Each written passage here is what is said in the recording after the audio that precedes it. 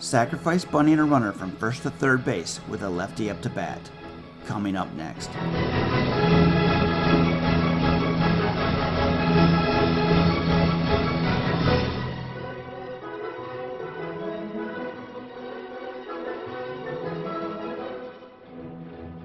I'm gonna video this. This will be great for my channel. Oh, that's cute. Why the umpster here? Hit me, come here real quick. Come here real quick. Hey, listen, we're not saying stuff if the ball gets dropped, right?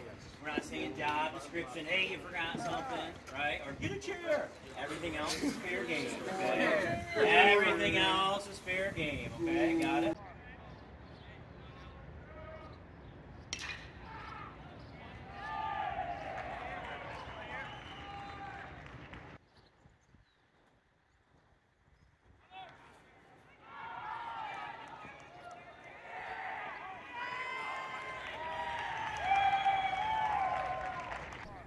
We have covered this offensive play in the past, but one thing not mentioned in that video is why it's usually easier to bunt a runner from first to third with a lefty up to bat.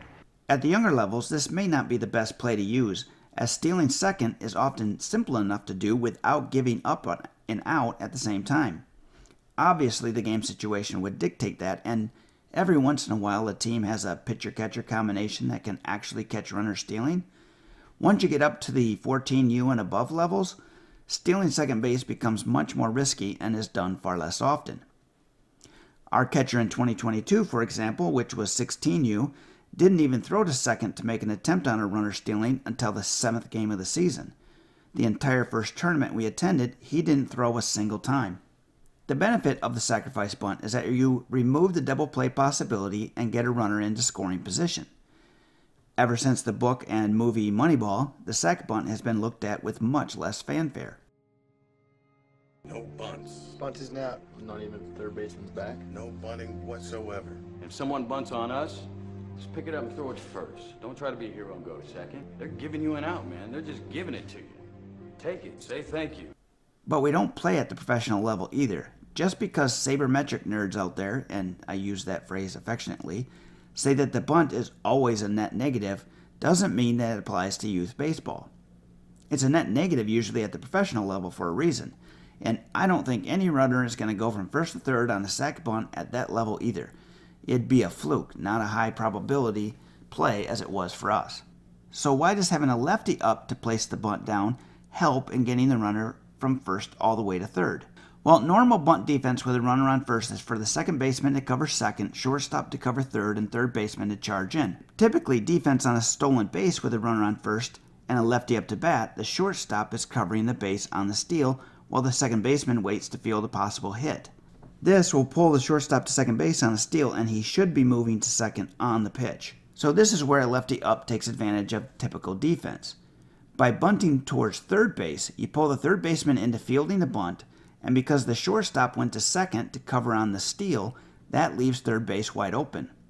The defense to adequately defend this play needs to either have the second baseman cover the bag on the steal, and the shortstop needs to default to bunt coverage and not stolen base backup coverage.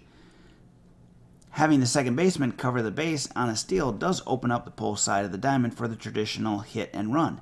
So it's pretty complex, and that's why this strategy worked so well for us last summer, especially since a good number of times they didn't even get the out at first base either.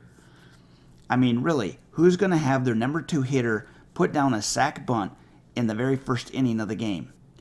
Another option to defend this play is for the shortstop to recognize the bunt attempt, and once the ball is put in play, he abandons the covering of second and heads to third base to cover that base. But honestly, they almost never did this quickly enough to outrun the base runner and be there in time to actually make a play.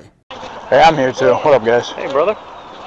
This looks like a great time to walk one off. All you gotta do is hit the base hit, brother, and game's over. And then go have fun. Hey, get the base hit. So okay, listen up. Number one thing is no line drive doubles off. Yeah. Okay? You've got to read a baseball. Hard line drive in the air, make sure you're freezing and getting back, all right? Yeah. Everything else, we're tagging up that side and getting to me. Yeah. Okay? Okay. No, same guy. Hey, let's go, boys. Come on, Bo, come on, baby!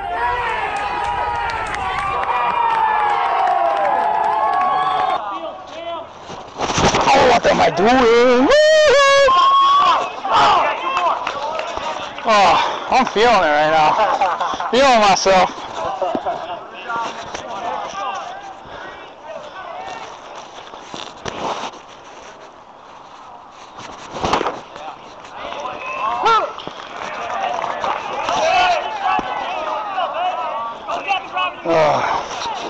Oh.